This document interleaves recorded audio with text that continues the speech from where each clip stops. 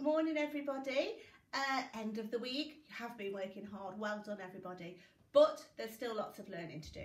This morning we are going to be thinking about winter and some of the things you've been learning already this week, and we are going to have a go at writing a sentence.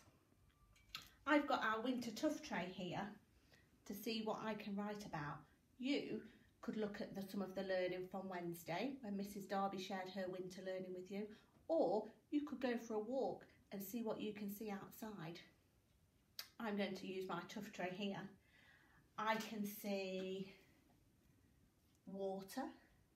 I can see people wrapped up warm. I can see snow on the trees, and on the ground I can see frost.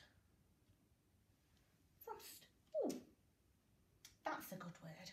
I might make my sentence about the frost. I like how it sparkles. So the first thing, before I write, the first thing I'm going to do is think of my sentence. I can see frost. Full stop.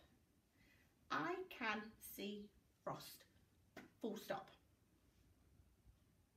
Mavis says don't forget to use my sounds when I'm writing. That's a good tip, isn't it? Okay, first bit. I. Oh, that's easy peasy. Tricky word I, we know that. I. And it's the start of the sentence, and it's tricky word I, which means me. I am important, so it has to be a capital. I can.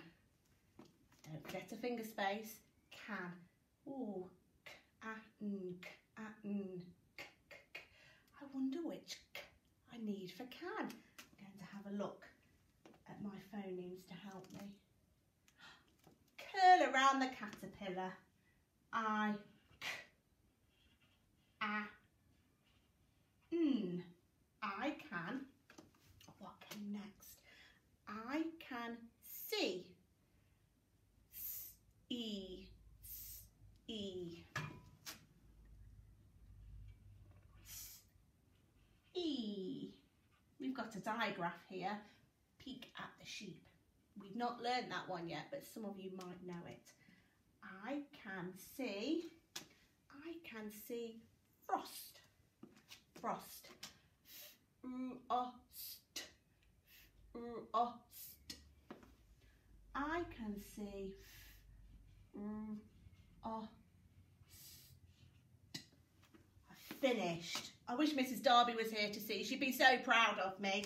I'm going to check it. I can see frost. What have I forgotten? Something's missing. I can see frost. Mavis said I'm such a silly Billy. I forgot my full stop. Now your task today, butterflies and dragonflies and giraffes, is to write your own sentence about winter. We have loved reading your sentences about Christmas. Some people had some wonderful toys. They must have been really good. But now we're greedy teachers and we want to see some writing about winter. So go for a walk, have a look out of your window, look at the PowerPoint from Wednesday, get lots of ideas, send us your photograph of your writing. You never know, it might be your lucky day to get a dojo. Bye everybody.